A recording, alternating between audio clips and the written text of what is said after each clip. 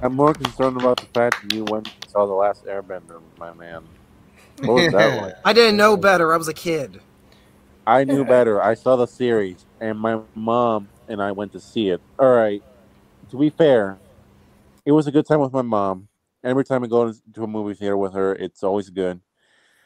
But the problem is that I hated it, but my mom loves it. Oh no, but she doesn't know. She didn't see the original. Get to see the series. Right. I try to get her to watch it. Yeah. He's like, it's too cartoony. I'd rather watch the live action movie. Show your mom here's this trick, Stormcrow. Do these You're reaction blessed, videos. Gino. Show your mom like the reaction videos to like Iroh crying over his son, or Jet, and dying, and like all this shit, all the like adult things that happen there. Yeah. It's just a kid's show. Yeah. She is still waiting for the sequel to The Last Airbender, by the way. They're doing a new one actually, aren't they? Because they have Avatar Studios. Well, I saw the movie Last Airbender in theaters, and I mean not in theaters. I saw when it came to video, but I saw that one.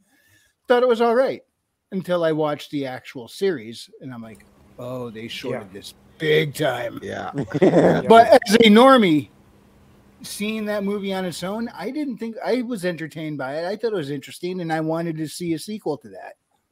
I didn't realize how much I was missing until I went and watched this actual seasons, and I'm like, oh. He tried, but did he miss the mark? I mean, if I'm being fair here, I honestly would have found it hilarious how they were going to do Azula in the sequel.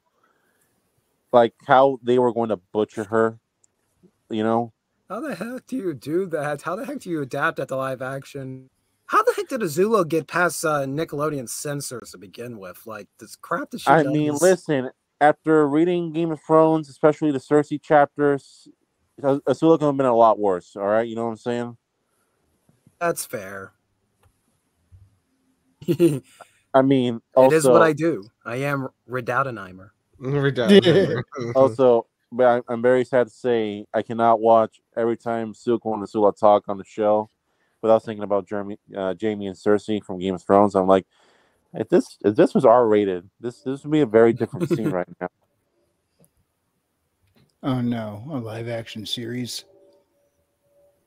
No, they can't leave well enough alone. Look. The movie of Oppenheimer only has one atomic bomb. I can only drop one atomic bomb tonight. So I'm trying to drop any atomic bombs, but I can't because I don't want to get Wrangler canceled here.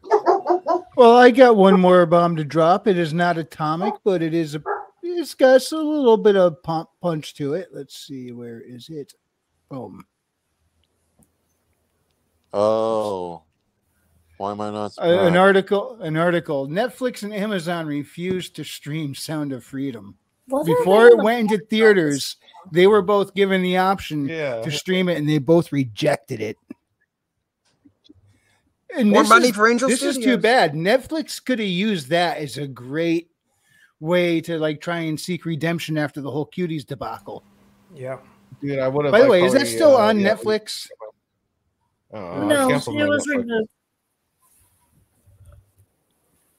About time. It was removed. Apparently, it caused them too much pain, too much chaos.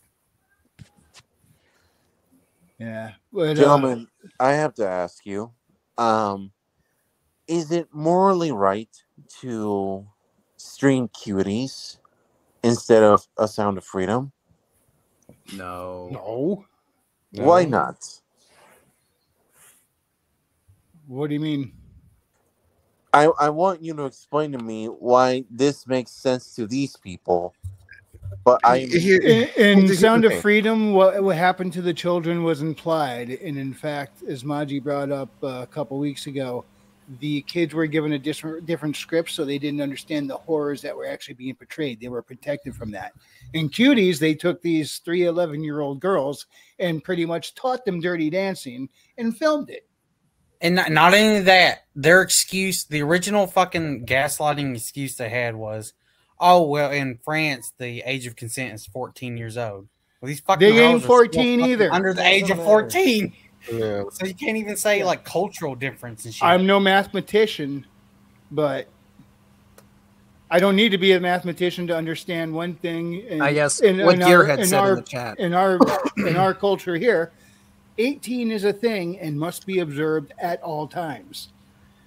That's a good, solid line. I don't think anybody debate. I mean, a couple states maybe 16, but in general, 18, good, solid line. Everybody understands. What's so difficult? Don't cross it. Leave that be. They don't know what morals are, and they're trying to normalize their deviancy. Well, the thing Go I was ahead, going Trippy. to say, I'm trying to say that the reason that you all paused on that, it was like kind of confusing. You realize it's like you couldn't like understand, like you all know the truth why, you know the truth why, like, but you couldn't explain or like try to make someone understand that truth. It's hard to understand the truth. It really is. It's hard to convey. It just is. It's because of these. I can give you the reasons. I understand those reasons. That's the truth. Well, there's also a matter of maybe somebody it's just didn't that. watch either movie and didn't It's understand hard. what the difference was. Hard.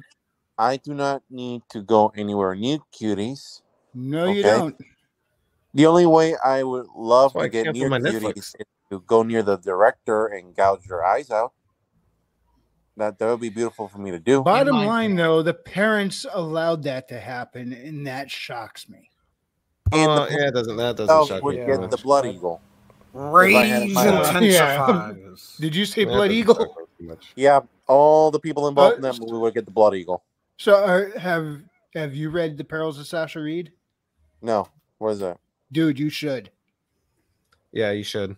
That's that'll be up your alley, I think. Yeah. What is it about? You ever watch Perils of Penelope Pitstop? No. Wacky Races? Only from South Park. Oh, so Hanna-Barbera had these Wacky Races things. One of the Hanna-Barbera cartoons was basically these like 4 or 5, maybe 6 little gangster guys from the 1940s, and their pit stop girl, Penelope Pitstop.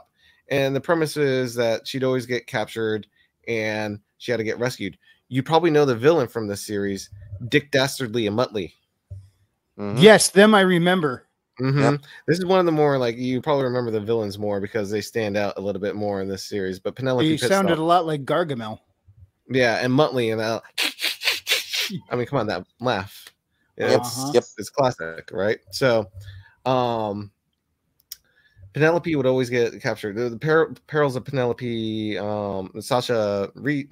Yes, Perils of Sasha Reed is basically the pit stop girl for this racing team in this like it's not even post-apocalyptic, like alternate future, this whole world of his own. And she'd always get captured, and the team have to like come and get her. But she knows that she's sexy. This is like a really sexy writing, and it really pushes it up to like that point, and then like all hell breaks loose. If you ever seen the series Super Jail on Adult Swim, it has a little formula. I've only caught that series. It sets up. Good night, Kahuna. Thanks, man. At the very last minute, everything like goes to chaos. It's a riot and thing like that. It's like that, and like all this little like short stories. They're not really short stories, but they're all like the perils. You know, the perils of Sasha Reed. They're all different little stories of her. But it's really good. All right, but what does that have to do with giving the people involved in Cuties a blood eagle? Blood Eagle is the name of the one of the big villains. Yeah, that final chapter is pretty intense. It gets intense.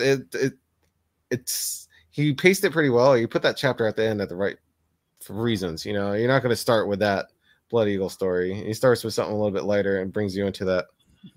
Andrew Campbell, hey, good to see you. Howdy, buddy. Hey, welcome to the party. Maps belong on walls. Yes, they do. Well, I can only drop one nuke a night. No, sir. I disagree with you on that. Maps belong on Spears. Spears. How do you think we get him on the wall? You put him on the spear and you post it on the wall. Come on. No, Philip Raz, on the I ground think they in said the it is no grass longer up there. as an example. Come on, Vlad the Impaler taught you better. Okay, so Sound of Freedom as of this morning sat at 123 million made. Yeah. Awesome. And keep in mind, this is not internationally. Yeah, and they have less theaters than the other movies to compete with. So the fact that they're in third place against, I think Barbie's 1, Oppenheimer is 2, and Sound of Freedom is 3rd. And considering how it's in a lot less theaters and doing that well, yeah, that's pretty good. Soon it will be released in Mexico, but I don't think that's till next month.